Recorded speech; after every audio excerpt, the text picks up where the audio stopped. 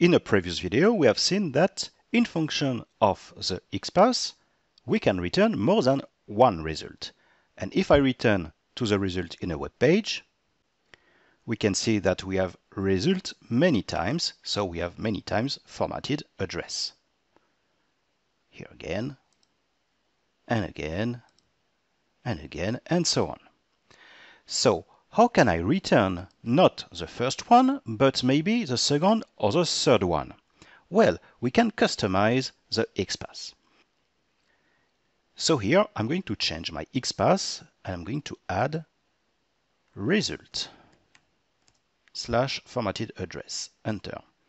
And this doesn't change the final result.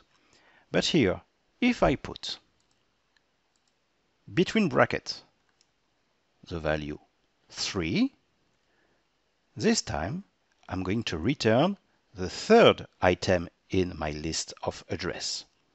One more, if I write 7, now it's the 7th item of the list. But we can do something more. Instead of to write the value, we can say maybe last one, like this. And it's the country United States. But if you know how many items you have, you can say it's the last minus 4, for instance, like this. So you can always return what you want. But we can do better again. Let's return to the web page. Here, in function of the result, we have different type of address. Premise, street address, another street address, route, neighborhood, and so on. So the idea here is to return the address in function of the type here. And how do we write that in the XPath? Well, like this. So I remove result here,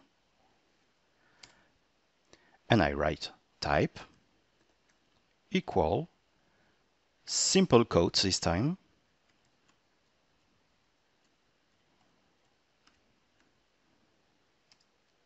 neighborhood, and we return only the result for neighborhood. If I write route, I return the formatted address of the type route. But we can do better, because if I just want to return the name of the city, you can see that I have this information here in this address component type locality. Well, I'm going to write this inside my XPath. So this time I take address component. So here it's not formatted address, it's address component, where the type is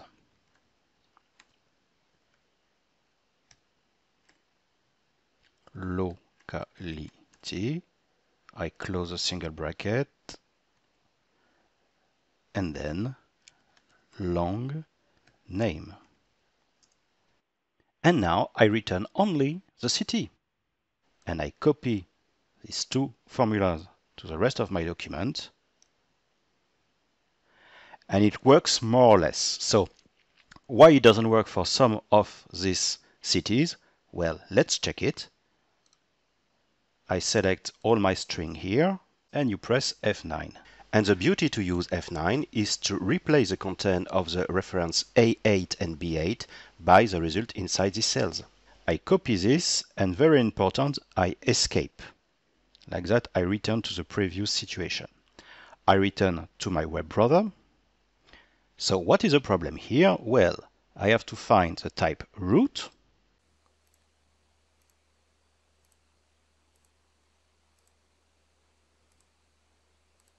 But I don't have it. So if I replace by street address the type, it will work, but there is another issue. It's locality. There is no locality, but there is sublocality. So in fact here in the parameter I have used, there is two mistakes. But just to check, I'm going to replace by street address and sublocality.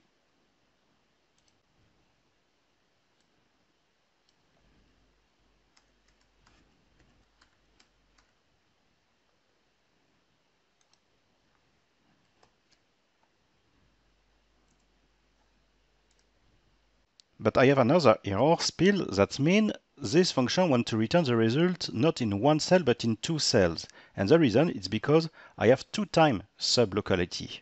So if I want to avoid this mistake, it's not sublocality that I have to write, but sublocality level 1 or level 2.